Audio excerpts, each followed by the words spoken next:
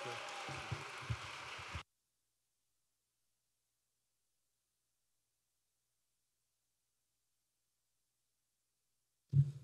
He's back.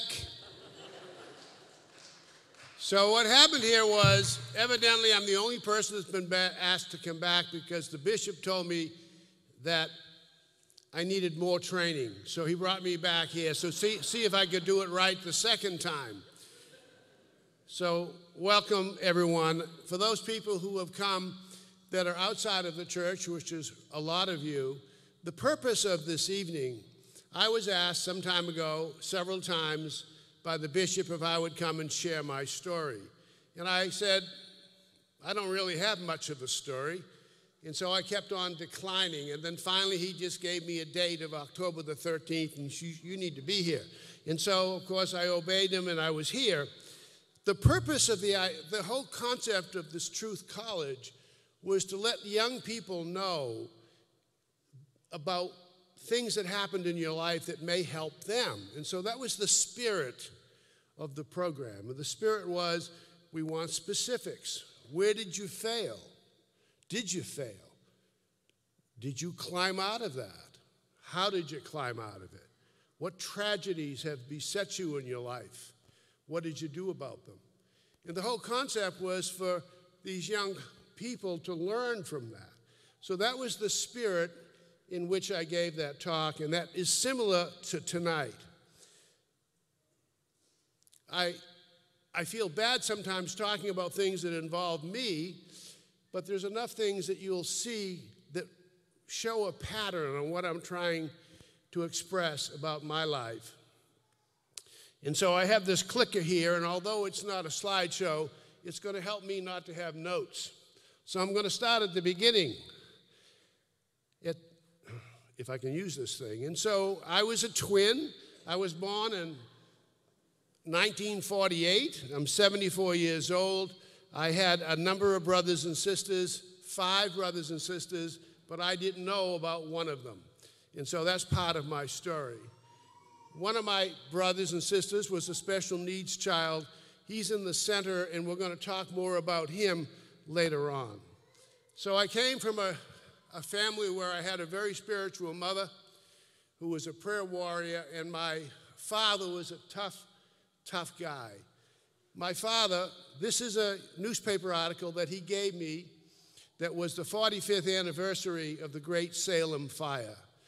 So this newspaper article was from 1959, and the Great Salem Fire was in June of 2014. And 20,000 people lost their homes in that fire. And my father was one of those people.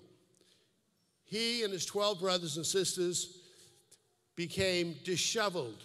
They lost everything. My father and his youngest brother became lost. They didn't know where he was. They thought he had burnt up in the fire. So can you imagine his grandparents looking all night and the next day to try to find their two of their children? And they finally found them. And the reason that this is part of my story is my father had an incredible work ethic. He ended up working for this. He had to quit school in the 4th grade. All his brothers and sisters had to quit school because they had nothing and they had to start building something back. And so they worked for the Salem Ice Company. There's the old horses they work for.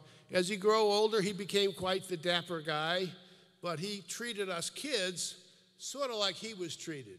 And he wanted us to have a work ethic like he had. So when we were 12 years old, he made us go to work. And I remember my first job, I was working in a Jewish delicatessen.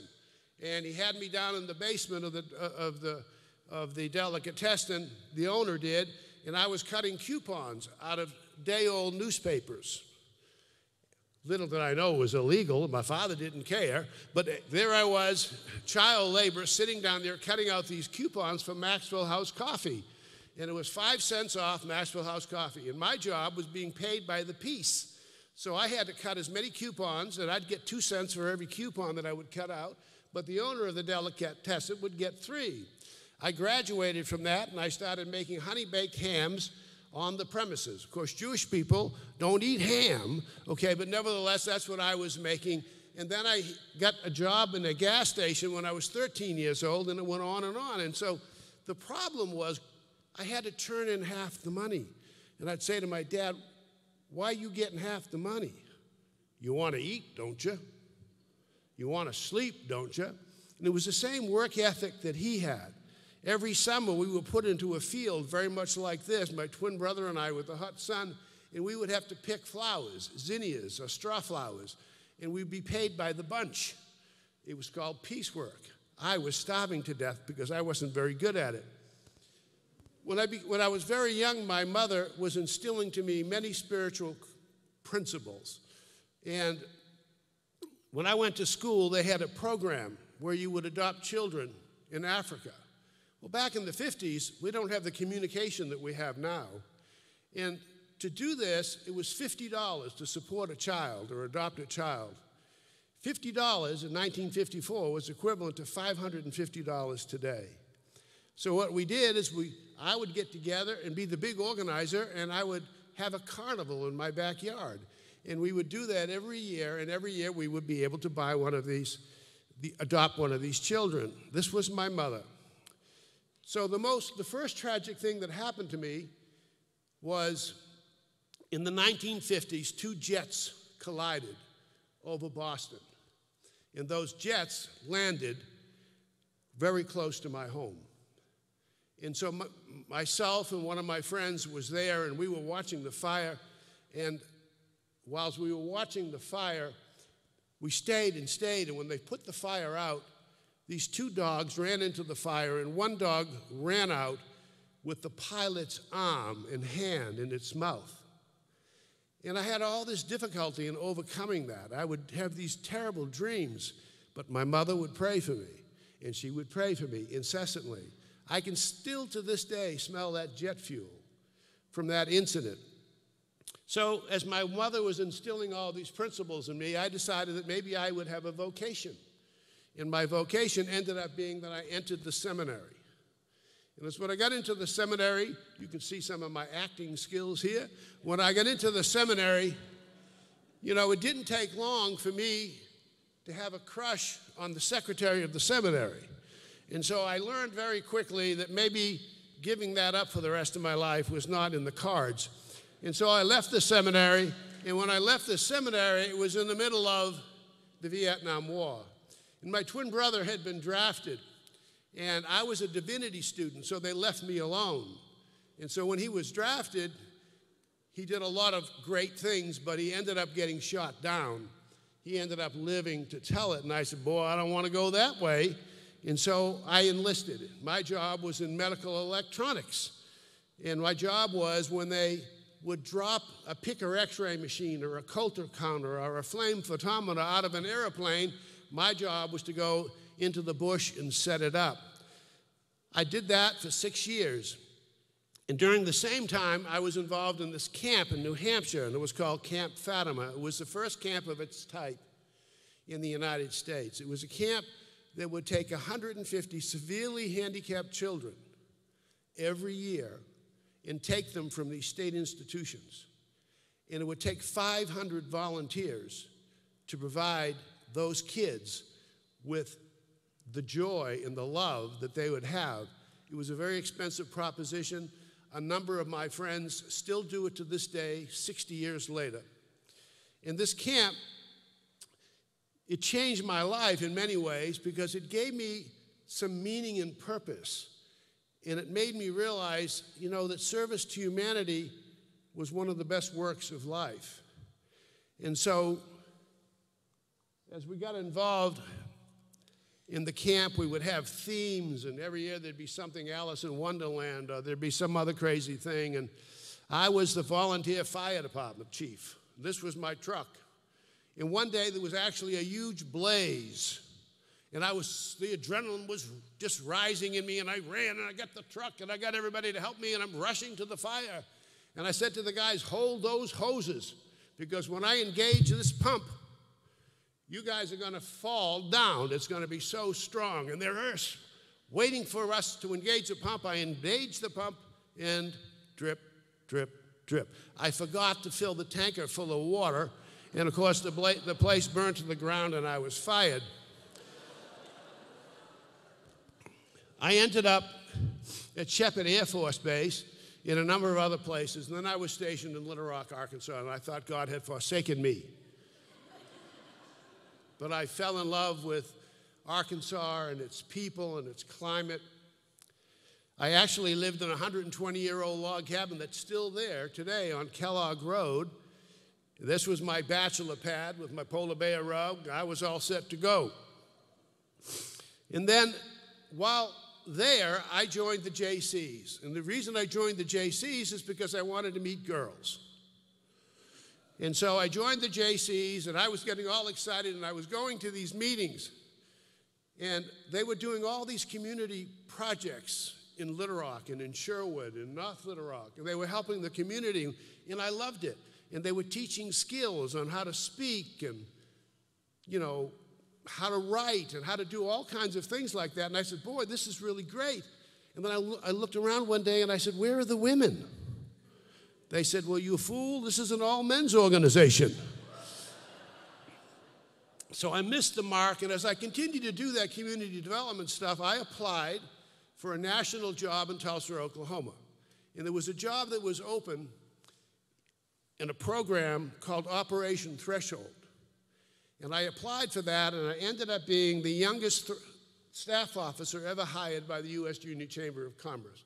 And I got that job, and it was a job that was about alcohol abuse and alcoholism. It was funded by the National Institute of Alcohol Abuse. And we wrote programs, and I wrote a book called All in the Family. Back then, you know, that Archie Bunker thing was on, but the whole program was about how we as parents are models for our children. Many times, if you're a Protestant, your kids are going to be Protestant. If you're Pentecostal, your kids may be Pentecostal. If you smoke, your kids may smoke. And if you're a drunk, your kids could be drunks. And so the whole idea was, it was a program about models. Parents were models of values for their children. So I got involved in that, and things went pretty good. And then I was given another challenge, and that was to start 50 ministries in prisons across the United States. This is me, a little bit thinner, at Stone Mountain Prison in Georgia. I also was involved and started the muscular dystrophy program with the United States Junior Chamber of Commerce. We ended up raising a lot of money. I was on the telethon a number of times. And one of the times on the telethon, I was dating my sweet wife, and we were talking, and she said, gee, I sure would like you to come home over Labor Day. I said, well, I'm going to be on the television. But, you know, I missed her so much, I left. And I came back to Oklahoma where she was. And we were going to have a Labor Day weekend. And I let somebody else present the check to Jerry Lewis that year. But I probably should have stayed there, because when I got there, she said, oh, honey, my sister just broke up with her boyfriend, and she's really sad, and can she come with us on the picnic? I knew that was going to mess everything up, but I really didn't know how badly. So we went on this trip, and when I was in the seminary, there was a donor that would donate riding lessons for the seminarians. So I knew a little bit about riding, and so did Melanie. And we were out there in Oklahoma like the Indians were, and we're just going back and forth, and we're going all over the place. And finally, there was a great field. And I said, this would be a great place to have a picnic. Well, when Shireen came with us, she picked the largest horse in the barn. His name was El Cid. And when we were there and we were having a picnic, it was time to go. And she didn't do anything wrong. She didn't get on the wrong side of the horse. But the horse saw her peripherally, and the horse turned on her and kicked her. Not once, but twice. And she ended up that far away, and she was dying in front of us. Well, Melanie's father played center for Notre Dame. He was a huge guy. And before I left the house, he said, don't let anything happen to my girls, especially that one, which was Shireen. Well, now we're in the wilderness I'm rushing. Okay, what are we going to do? We lifted up her shirt, and you could see the hoof mark here and one over here. And she was dying, and so one of us has to go for help. So I, like the Lone Ranger, got on my horse, and I was going and running for help. And of course, I understand I'm from Boston, and I got to a point where there was only one way that you could pass by. And standing right there in the passageway was a bull. And the bull was looking at me, you know, and I was scared to death. So I was throwing rocks at the bull and everything, and finally the bull moved. But I found out later it was a milk cow. How was I to know? He had horns. We got to help. Everybody came in. They had to walk 3 miles. I got her to the hospital. They rushed her into surgery. Her liver was lacerated. Her spleen was ruined. Both lungs were gone. And I don't know what else, but she had 5 or 6 broken ribs, and she was in the hospital for several months.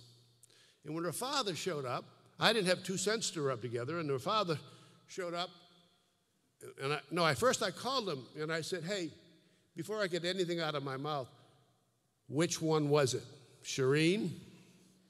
And I said, yes, sir. And he got there, and I said, I'm going to pay this bill. Well, it was an awful lot of money. So as this tragedy was going on,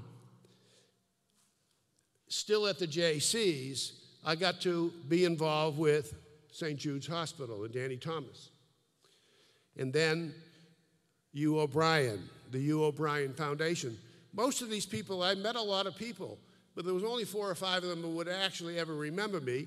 And of course, they're all dead now, but Jerry Lewis was one of them, and U. O'Brien was one, and Danny Thomas was another.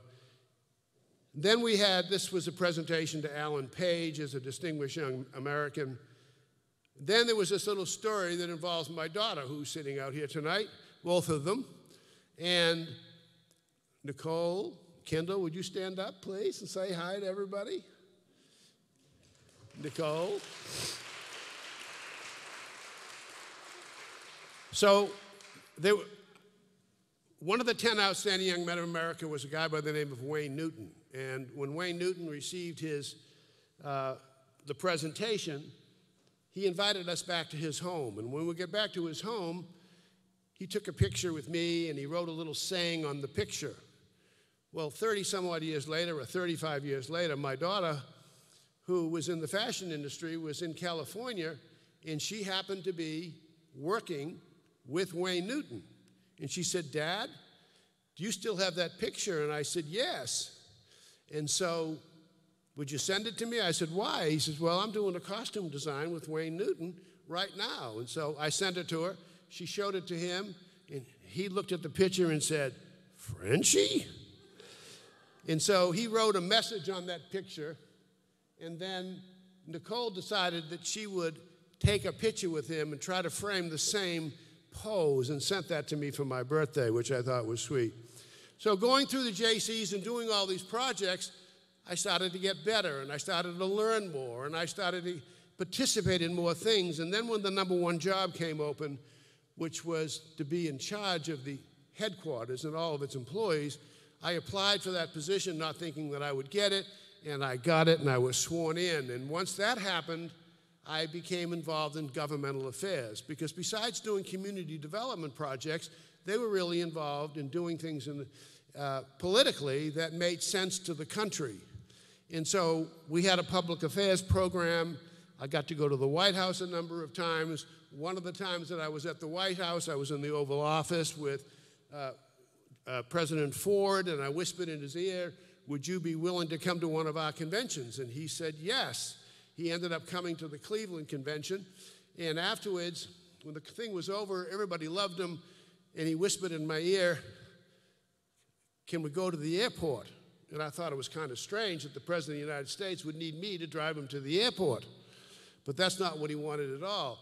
I got to get into the limousine with the President of the United States and drive to the airport with sweat pouring off of me, because I'm here we are talking about the price of peanuts in China, okay, and groceries and things like that. And it was like talking to my grandfather, and it was a wonderful experience. The same thing happened with this fella. And so as I met Ronald Reagan, we asked him to come to our national convention. He agreed, and then what happened? Someone tried to kill him. So when he was in the hospital, he stayed in the hospital, and when he got out, they weren't letting the president go anywhere, nowhere. But he honored our request for him to come to our meeting. He conceded to do that. He agreed to do that, and it was the first time he went anywhere after someone tried to kill him. Well, in those days, security had changed after that event. When the president was on the freeway shut down, not the exit. There were snipers on all the rooftops. It was unbelievable. We had 30,000 people in the auditorium, and they had it all empty, not once, but twice. And so then we got a call. The president is not going to enter through the front door. We're going to make him come in. This is after they had swept for bombs, and dogs were there, and everybody had to leave. They weren't taking any chances. And so he said the president's going to enter from the back of the building, through the garage. So myself and the executive committee went down to the area where the president would be, and we heard the door open. We heard the limousine come in. We heard the door come down. And I turned to the executive committee and I said, guys, the President of the United States is going to walk through that door in 3 minutes. Don't say anything stupid. 5 minutes went by, 10 minutes went by, 15 minutes, 20, 25, 30 minutes, 35 minutes. Finally, the door opens. Ronald Reagan walks through the door. And classy me, instead of saying, welcome, Mr. President, thank you for being here, I said, where the Hades have you been? And he looked down at his shirt, and he opened 2 buttons, and he showed me the vest. After all of that stuff, they still made him put on that vest. It was a great experience for me. That's the presidential seal, and here is Ronald Reagan with 30,000 people. Around that time, I was looking out my window, and I saw this good-looking blonde lady walking across the parking lot. And I said to my assistant, who's that? Well, you hired her as an editor of the magazine. I said, we did? And I said, So I instantly started thinking about a policy that I wrote. And we had written a policy about, this was way before sexual harassment was anything. But at the organization, we had a whole bunch of people there, and they were always having parties, and there was always trouble a-brewing. So I just made a policy that you couldn't date anybody at work. So when I saw Melanie walking across the parking lot, I started to think about the policy. But, I didn't do anything just then. Several months goes by, and as I'm tracking Melanie here and there, I find out that she's going to start a Bible study at lunchtime. And I decided that I needed some religion. So I decided to join that Bible study. And after I went there for a while, I then decided I needed to change the policy. And so I wrote another policy, and then I asked Melanie out, and we started going out together. And so this was that sweet lady that walked across that parking lot. Okay. Melanie, would you stand up? This is my lifelong partner.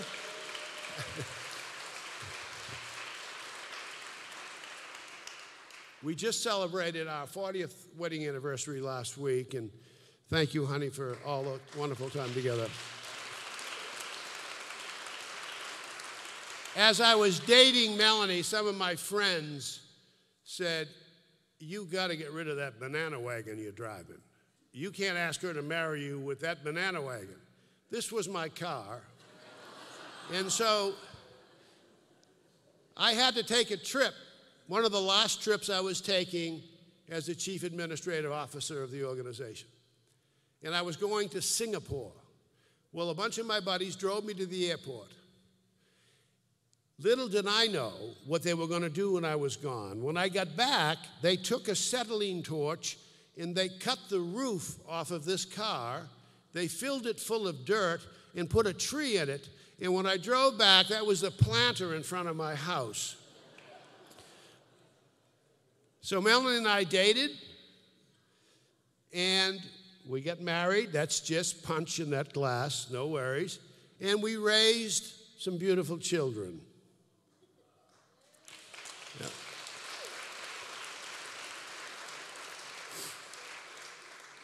So where were the failures? When I left the organization, I came to Arkansas and I ran a company called Four Seasons. And things were going along pretty well. And then one day, this fella drove up in this big Mercedes and got out of the car, and I said, Billy? And he remembered me, I remembered him. When we were in the service, he actually worked jobs for me as a kid in the service. It looked like he was doing very well. He ended up buying a condominium next to mine at Lake Hamilton. And shortly after all this happened, I got a call from American Bankers, which is a large insurance group in Coral Gables, Florida. And they asked me to come down there for a job interview. And I did. And they offered me a position. Well, this was a long time ago. And so the position was paying $50,000 in an Oldsmobile. And so I came back and I was all excited and I wanted to talk to Melanie about it. And I said to Billy, this is what's going on and this is a great opportunity for me. He said, I don't want you to take that job. And I said, why? He said, I want you to work for me. I said, doing what? He says, running a stock brokerage firm or a bond firm. And I said, I don't know a stock from a bond. He said, no, but you know how to organize things.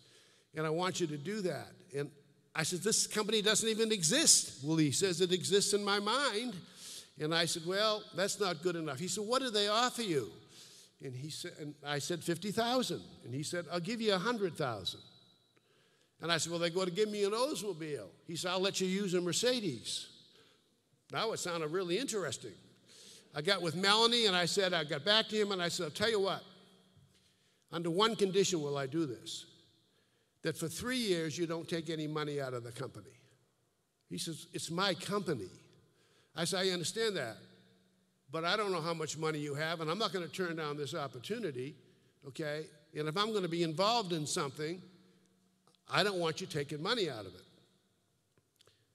Pay yourself a salary, whatever you want it to be, etc. And so he agreed. And this is back in the 80s. So after the first year, he made $1.2 million net. And he gave me this watch. And the next year he made $800,000. And the next year he made another $800,000. And then he sent me and my wife to Europe. When we get back from Europe, there was a bunch of corporations sitting on my desk. Continental Farms with Terry Bradshaw, Continental Leasing, Continental Oil, and 5 other corporations. And as I looked through them, my name was on every one of these corporations, and so was my signature. And I had agreed to none of it. And I said to Billy, what's going on here? And he said, well, this is some stuff that we started while you were gone. And I said, but my name's on it. Well, we want you to be the secretary-treasurer. I said, I don't want to be on any of these things. I don't want to be on anything that my name is involved that I don't have control of, because my name is all I got. A guy came into town shortly after that, and he wanted to do a transaction. And the transaction would have meant $175,000 to the firm. But the transaction was wrong. It was bogus. It was a lie. And so Billy asked me to represent that package, and I said I wouldn't do it. And he said, you need to do it. I said, I'm not going to do it. Don't put me in that position. He put me in that position, and afterwards, The commission didn't go through, the deal didn't happen, and he called me every name in the book. I didn't mean to do this, but I walked into his office and I says, I can't be treated like that. I'm done. And I tossed him my keys. I actually threw him my keys. And I hit him in the head with the keys. And he said, you can't do that. And I says, yes, I can. And I left. Now understand, the whole purpose of this exercise is to talk about failures and to talk about specifics. This was in the 80s, when $500,000 was a significant amount of money. And I was making $500,000 a year. And I walked away from it. But I had saved money. And then I went a year, 2 years, and then I said, I'm going to look for me a job. And then I couldn't find a job. I was either overqualified, underqualified, too old, but couldn't get a job. Well, then I said, well, I have some money, so what I'm going to do is I'm going to start a few businesses of my own. So I started an appraisal business. So this was my office with Billy. My next door neighbor was Mr. Dillard. This was my home on Edge Hill. There's good old Bradshaw and his quarter horses. None of that worked out. I said, well, I'm going to start me an appraisal business and work for the lawyers and a bunch of other people in town, and I did that.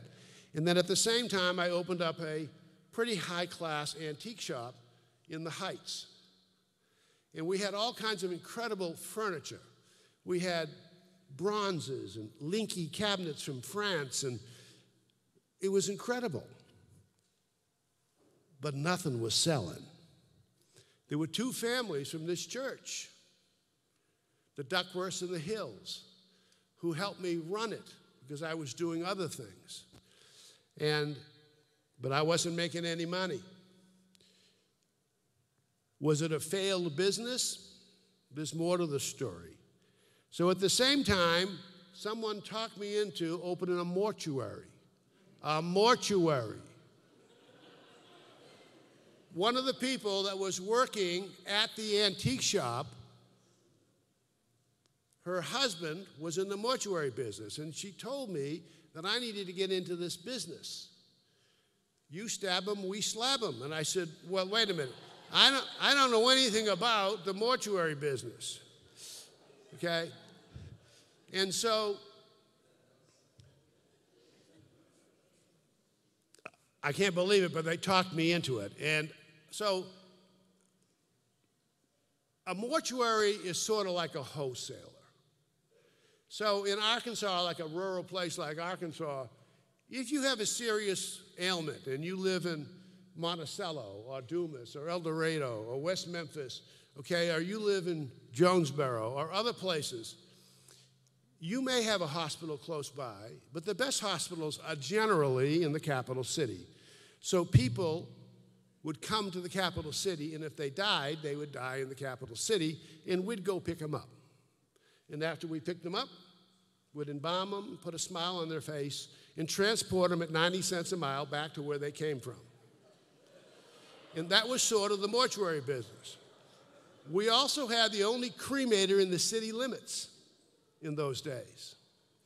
And so one day, you remember, we went into business against somebody that had been in business for 60 years. 60 years. And the guy that ran their place came to work for us. 60 years. 3 years later, we had 60% of their business. And then I got a phone call on the coldest day in January I can remember. And they said, Arthur, we have a fire. So I started to go to the mortuary, thinking we just had a fire.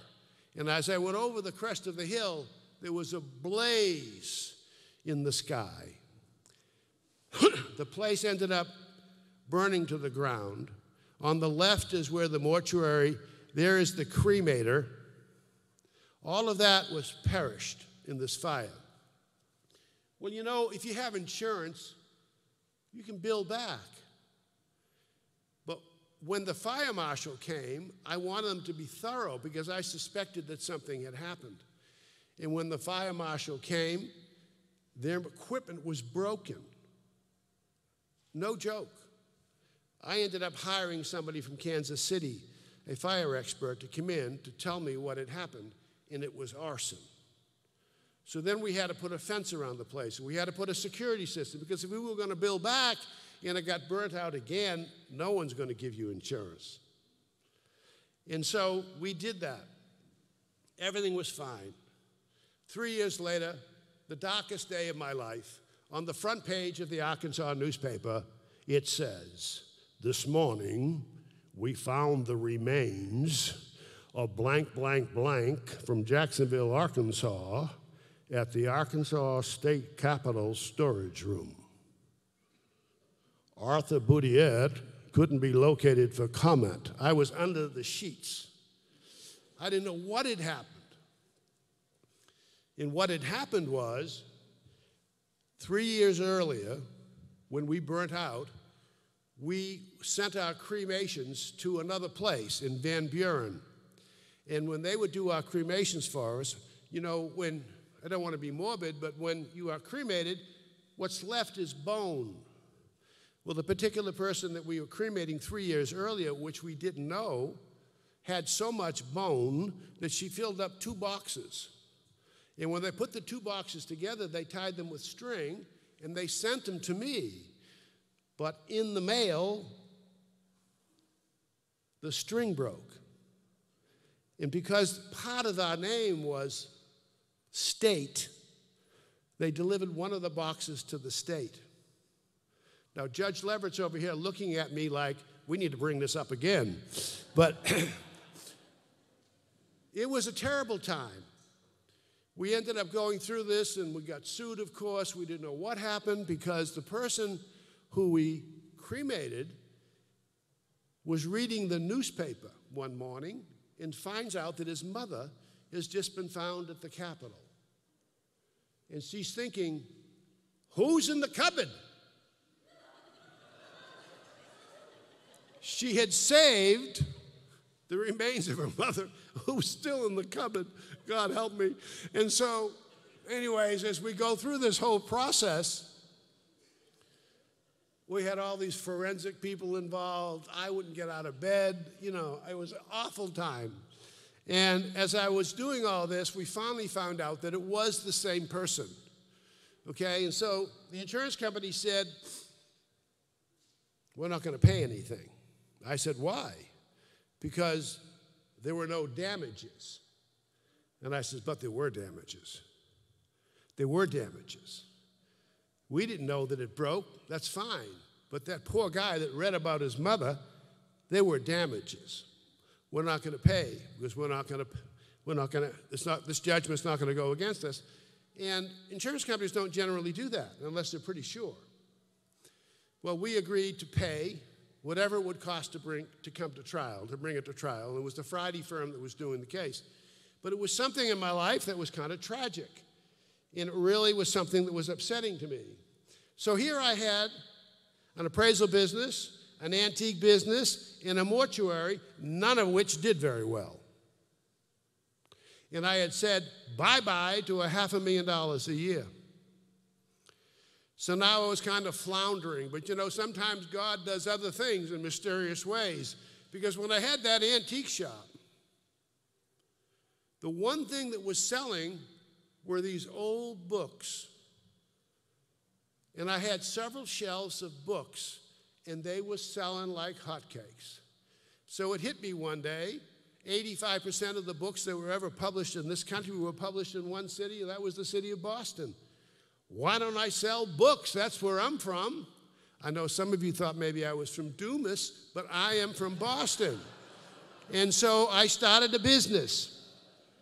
And I started this rare book business, and it took off, and I have been blessed to still have the business today.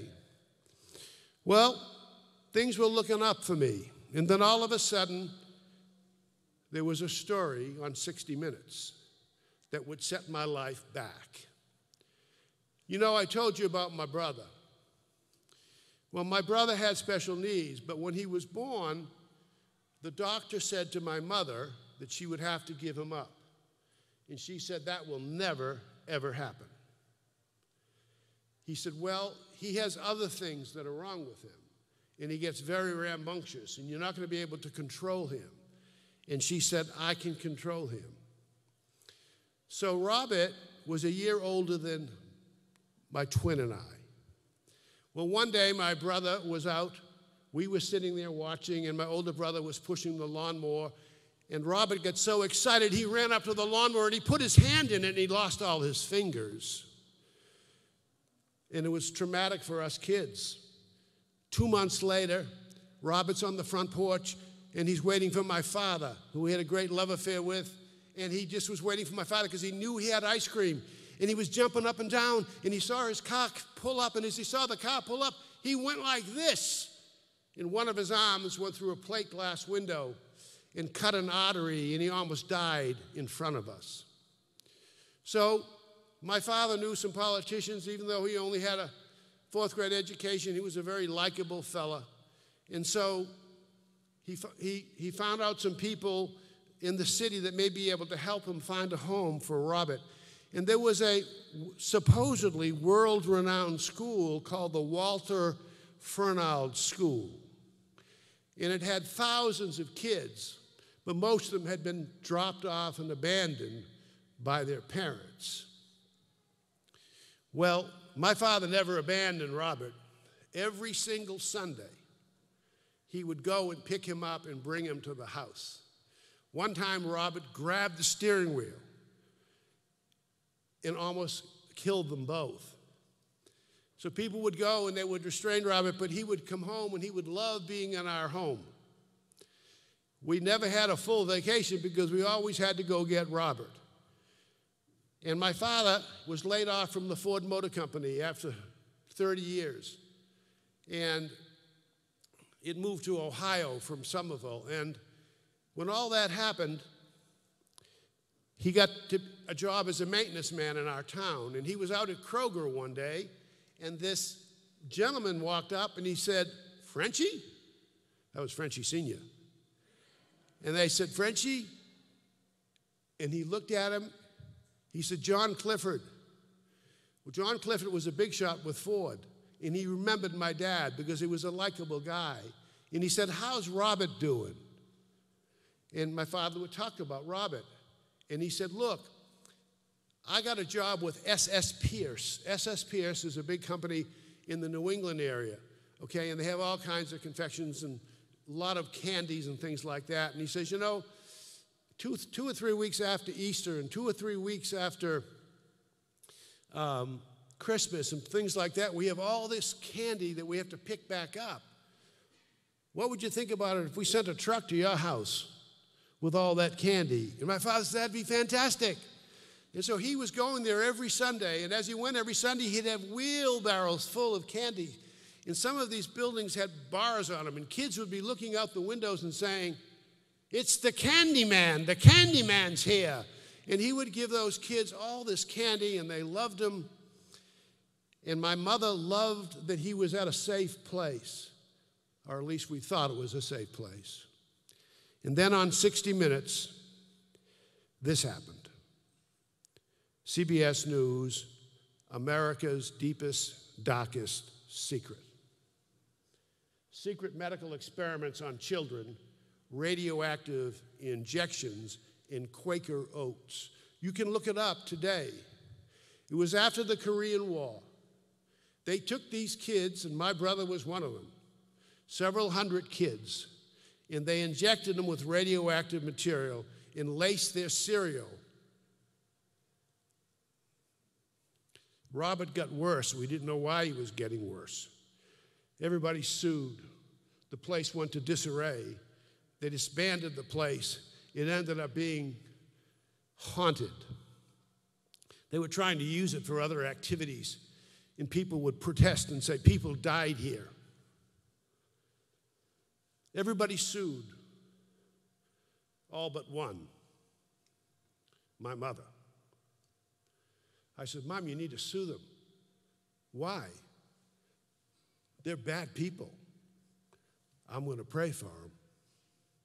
What am I going to do with that dirty money? I said, I can sanctify that money, Mom. She would have no part of it. She just wanted to pray for them, even though they had done those terrible things to her son.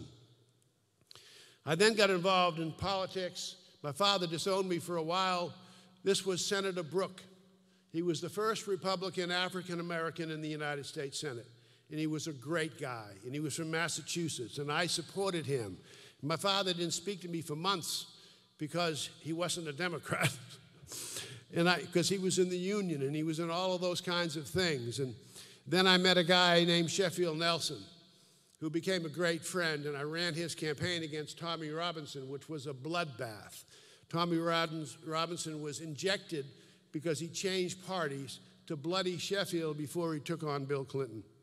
And Sheffield's negative rating went to 39% because of the Acoma Basin and because of Jerry Jones and all of those things. Not that they did anything wrong, but they made it sound that way. And then one day I got a call, and it was from some guy named Huckabee. And he says, will you meet with me? And I said, sure, I'll meet with you. We met at Shoney's. He told me his big spiel, and I said to him, let me see if I understand this. You're a Baptist preacher. You live in Hope, Arkansas. You have zero money, and you want to run against the most entrenched senator in the United States Senate, and that is Dale Bumpers. He says, that's good. I said, well, I'll pray for you. I ended up helping him in that campaign, and later on, he became lieutenant governor, and then he became governor, and at that time, he asked me if I would go to Social Security, and I would go work at the Social Security Administration because there was a lot of trouble, and the guy that had been appointed there went and put everybody on probation the first minute he was there. And then he was in front of the Arkansas legislature, and they were asking him questions about the program, and he would get frustrated, and he would say, Senator, it's the same thing in the other 58 states. And the senator would look at another senator, and they'd say, did he say 58 states? And so I told him I would do it for 1 year. 1 year. Well, I won't tell you how long I've been there. And then and then Mike Beebe became very close because Mike Beebe was very good to my employees. Mike Beebe was the guy that increased the salaries for all my employees and took us away from the dreaded salaries we were getting. He gave us subpoena power that we could subpoena people anywhere in the state for their financial records if they were committing fraud, and he did so many other things. And during this whole time, my sweet wife was trying to search for things that involved her family. All this genealogy stuff that's come out, and they have all these ways to find things. And so as she was doing that, there was a person that used to work at the Social Security Administration who was really good at that kind of stuff, and I'd asked if she would look into it. And so she did. And as she was looking into it, I wanted to know specifically if she could trace Melanie's mother, because Melanie's mother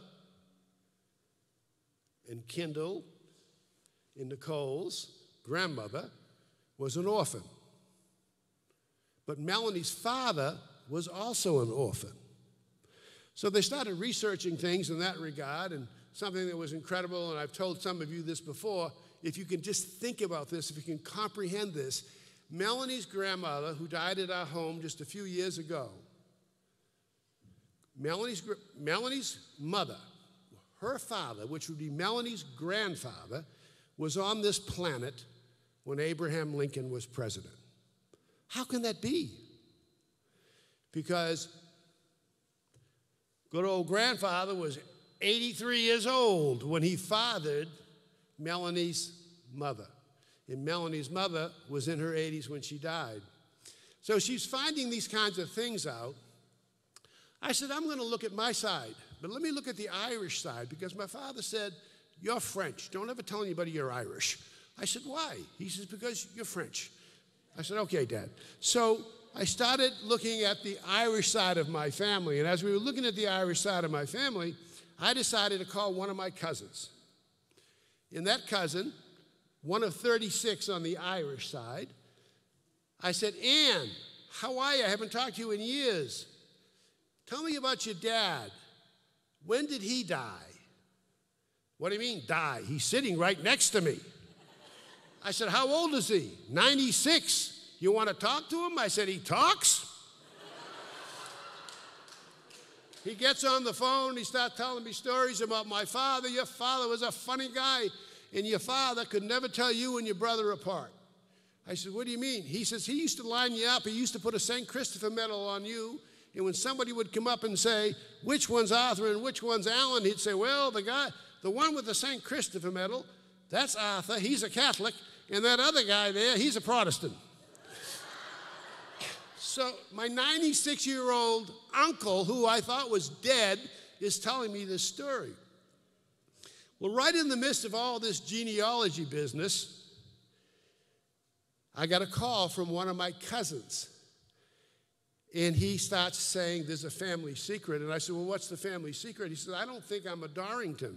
I said, look, just look at that nose of yours, and I can tell you you're a Dorrington. And he says, my mother said that there's a secret. I said, well, what's the secret? That my dad, which would be my mother's brother, was not a Dorrington. I said, well, let me have my genealogist look into that. So she looked into it. She called me back a day later. She said, maybe something to that story. And I said, what do you mean? Your mother's 11 brothers and sisters were all born in the same city, except for one, the one you're talking about. He was born 12 hours away in Nakawaka, New York.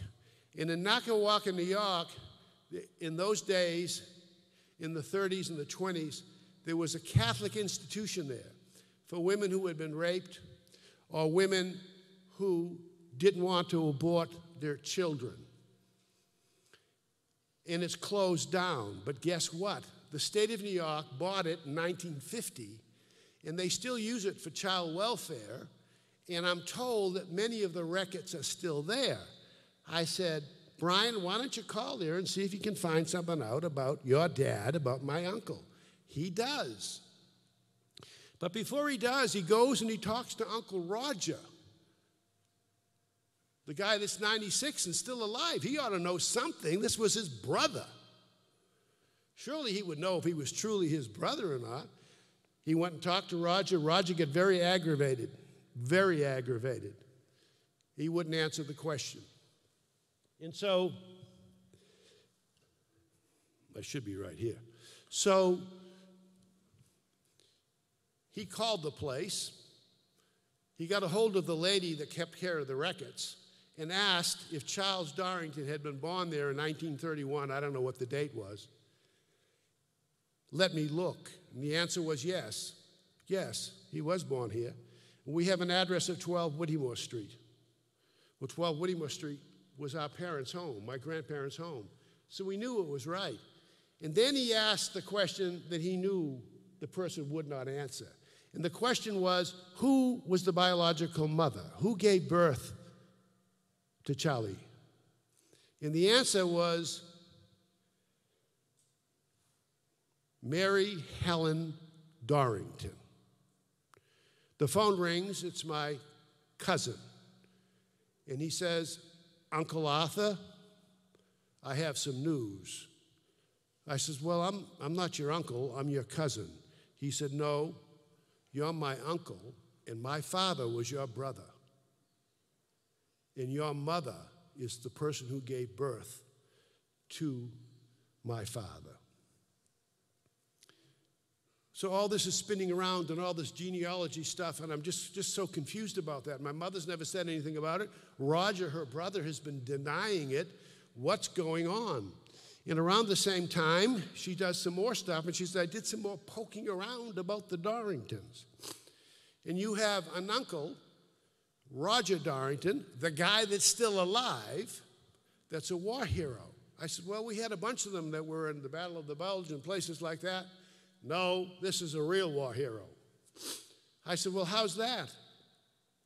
Well, the guy was given the Distinguished Flying Cross, among many other medals. But he was given the Distinguished Flying Cross by none other than Admiral John McCain. Now, that would have been John McCain, the senator's grandfather.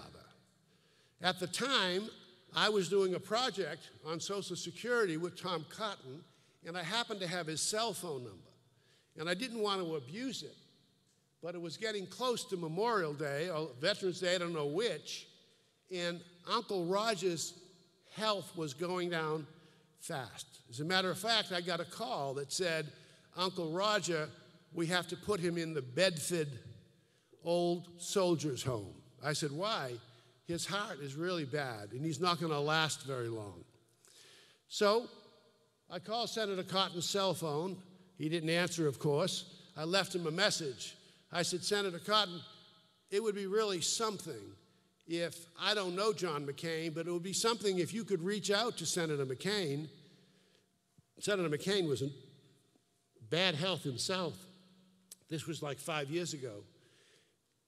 And tell him the story about my uncle that's still alive, who's near death, because it was his grandfather who presented him the Distinguished Flying Cross. It would be nice if he just said something or acknowledged in some way Roger before he passed away.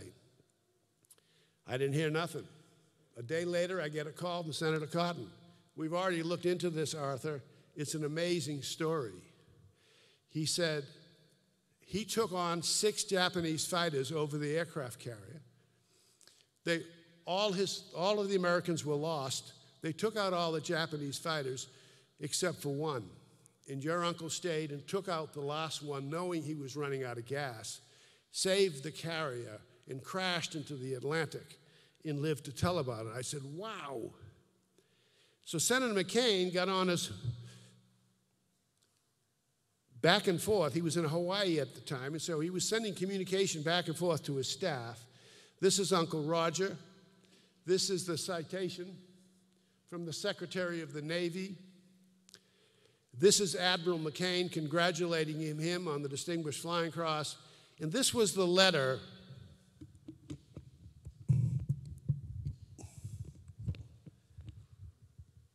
that John McCain sent. Roger, having recently learned of your efforts in World War II, I wanted to reach out to you as a fellow brother in arms to thank you for your service to our country so long ago.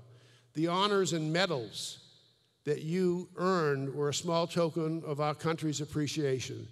I am honored to reach out to you, and I know my grandfather was equally as honored when he presented you with the Distinguished Flying Cross from your heroism in 1944. To complete 56 missions in a hell diver bomber is beyond most people's comprehension. You are the true embodiment of America's spirit and an American hero. Blah, blah, blah. John McCain. Well, John McCain had members of the different branches of the service bring that letter to Roger.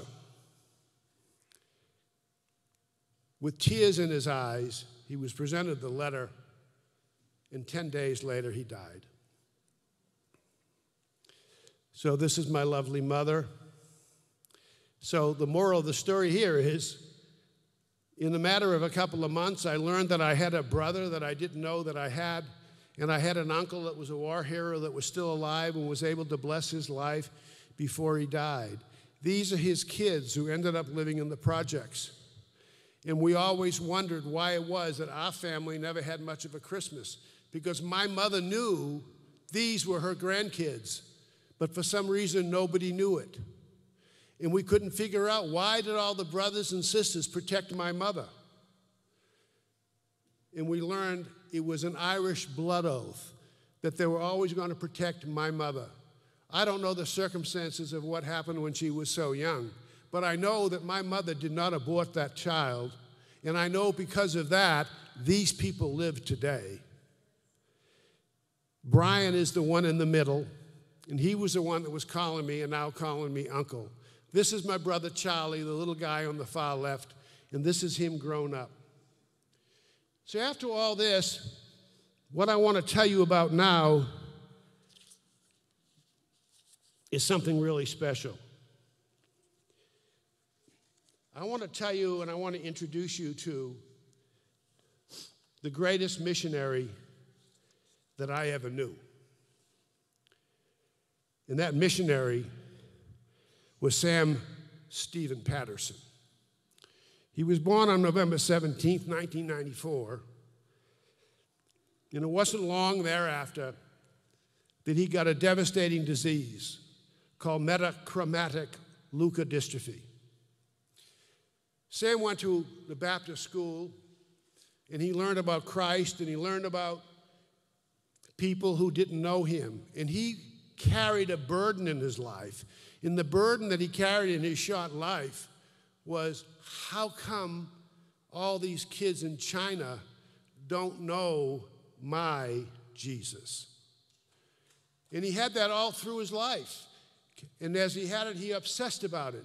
And as he struggled with this disease that took away his ability to run, and his ability to walk, and his ability even to use his legs at all, and to be into a wheelchair and continue to disintegrate, he never complained. He never complained. And he never complained because his parents instilled in him this faith in God.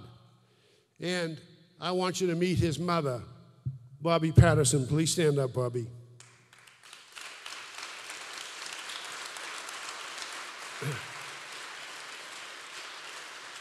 So you see, service to humanity is the best work of life, and making your life stand for something is important.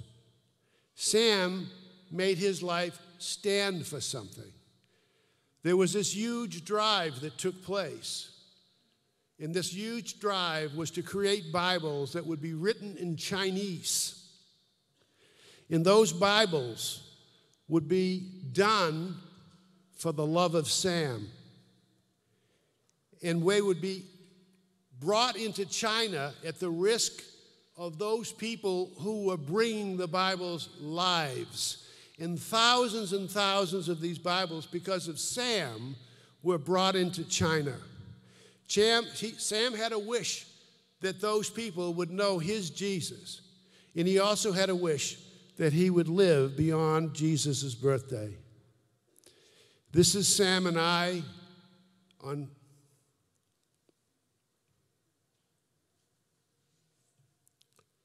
Christmas Eve. Sam died 36 hours later on December the 26th, 2003. From the day he died to this day, nearly 20 years, this picture sits on my desk. I see it every day when I walk into my office because it reminds me that service to humanity is the best work of life. And it reminds me, okay, that your life needs to stand for something. It needs to matter. After that happened, we were involved in this community group, and this community group supported Sam in every way that they could. They were there for him all of the time. And a lot of those members of the community group are here tonight. And one person in our group had a dream, and that dream was to start a ministry. And they wanted to have a ministry that took care of inner city kids. And so that dream was made true by Sonia Mendelson. Sonia, are you here? There's Sonia. Say hello to Sonia.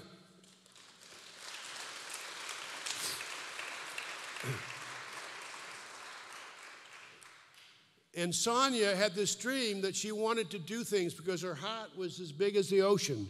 And she wanted to do things that would bless people in a huge way, in a monumental way, because that's the way she thinks. And so we got together, a community group. And one of the things that we did was we paid off a building, okay, of the Crisis Pregnancy Center here in North Little Rock. Kathy, would you stand up? I see you back there. Kathy was one of the founders of that program.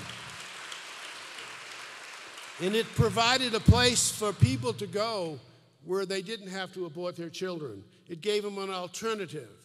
And that program grew and grew. And other members of our group, that went on, and with the Mendelssohn's Dream, the Fishers, and the Pattersons, and the Boutiettes, we started this program. And it grew, and it grew, and it grew, and it blessed people. Here's Chris Fisher with Keith Jackson. We ended up having a car wash is how we started. We made $500 the first year, and then it was $6,000 the next year, and then 20, and then 200, and then 400, and then 600. And then we started bringing people in like Amy Grant, and we had this huge banquet, and we did it for 13 years. And here's Dr. Mendelssohn, who's also back in the back of the room, who presented $1,020,000 in this 1 year for this program in Central Arkansas.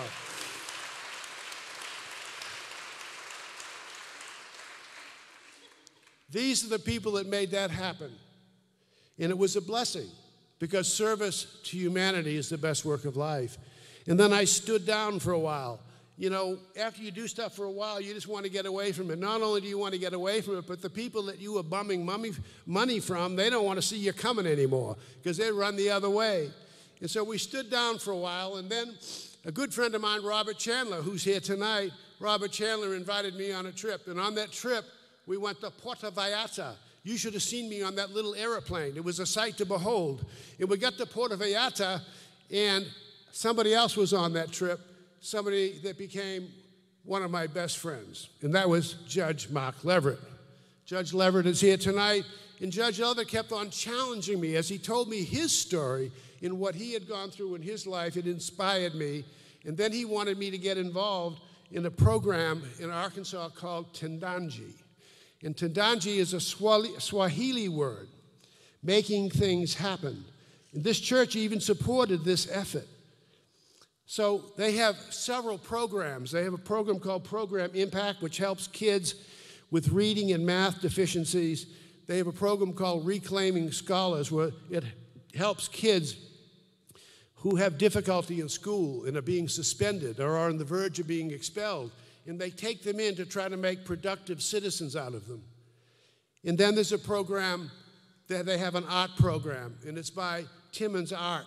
And it's one of the best programs in the state. Timmons, are you here? There she is. And so this program helps kids reach their God-given talents. And you'll see this bus running around Pulaski County, which was a bus that we now pick these kids up and bring them to the school. So where's the end of this? Yes, I still am at Social Security. I'm the most tenured director in the nation, and I don't know what that means other than the fact that I've been blessed to have two jobs that I really love, the book business and Social Security disability. And the reason I love it is because I believe that it's service to humanity. And I believe, did we lose the? And I believe that that's important. So, you know, we've talked about a lot of things tonight, or at least I have. But I want you to know that all the things that I've done in my life, the tragedies that I've seen, the downs that I've had in business, the ups that I've had, none of it matters. Because if I don't have these people and take care of these people and make sure that these people know Jesus Christ, my life is worthless. I have failed in every respect. So, you know, sometimes you go to hear a sermon, and sometimes that sermon says different things, and it speaks different things to people. Well, 35 or 39 years ago, a friend of mine dragged me to a preachers' meeting in Alexandria, Louisiana. It was full of Pentecostal preachers. I didn't know what I was doing there, okay? But God had a purpose, because this sermon that this Bishop Wagner gave at that time moved me. I'm not going to let you listen to the hour's worth of sermon, but I want you to listen to a minute and a half of it, because the sermon was about Sodom and Gomorrah. And I'm thinking, well, if it's about Sodom and Gomorrah, it's going to tell me more about obeying God. But that's not what I got out of it. That's not what I got out of it at all. Ladies and gentlemen, he brought him out of the city and told him, don't look back. But about this time, about this time, as they began to make their exodus out of the city, and Lot's wife hears the crying behind her. She hears the screams in Sodom. No doubt Lot's wife might have thought of her mother, or she might have thought of her best friend that's now burning up in the city. She heard the cries going up a baby. She heard the cries going up of her best social friends that went to the social clubs with her. She heard the cries of all that were around her, and being a woman, she became so sensitive. She began to cry. In my mind, I see one of Lot's daughters beginning to think about their husband that they left behind. And I can see them running out and saying, maybe I shouldn't have left him. Maybe I shouldn't have gotten saved. Maybe I shouldn't have come over here. Maybe I shouldn't speak in tongues. And while she's worried about her husband, I can hear in my mind the daughter screaming. And about that time, Lot's wife, being worried about her daughter, not her fur coat she left back there, but her daughter, her baby is crying. Her baby is hollering. Her baby is begging, have mercy. And she turns around to look, maybe at the daughter, maybe at the problem. And the moment she does, she's turned to a pillar of salt. I can see in my mind the daughter saying, Daddy, Daddy, something's happened to Mommy. Daddy, Daddy, Mommy is turning into a pillar of salt in front of her eyes. I can see Lot tears, big drops of tears running down his hot cheeks. They said, Daddy, don't you care? Daddy, aren't you sensitive? Daddy, don't you feel? But Daddy said, God said, don't look back. I can't afford to turn around. Ladies and gentlemen, he brought him out of the city and told him, don't look back. But about this time, so what's the moral of my story? Well, I've had a great life, and I've been blessed. God's blessed me with incredible friends and family. But about all of this, I think the moral and the truth of this is, it doesn't matter what big shots you may know in Hollywood. It doesn't matter if you don't have things of great value. It doesn't matter what presidents you may have spoken to in the Oval Office or introduced, or what amazing books you might own, because they're just going to burn up. But what does matter? Our relationship with Christ, our relationship with our families. But it also matters that service to humanity is in your lives. It also matters that you have meaning and purpose to your life, the kind of meaning and purpose that Sam had. Have you blessed someone? Have you witnessed to someone? Have you sacrificed for someone? Have you suffered for someone? If you hadn't, don't look back. Don't look back on what you haven't done, and don't look back on what sins you may have committed. Don't look back on who you wronged. A place called Golgotha took care of that. Someone's blood took care of that. So don't you dare look back. Just look forward and what changes you're going to make.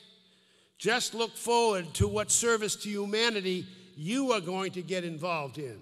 Just look forward on what meaning and purpose you are going to give to your life.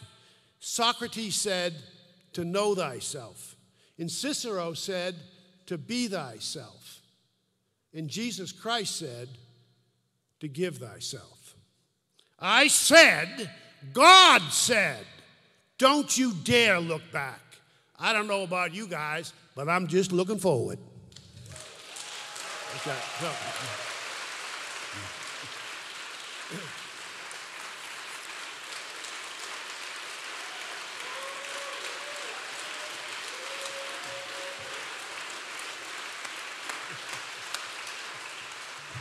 We've been challenged, haven't we?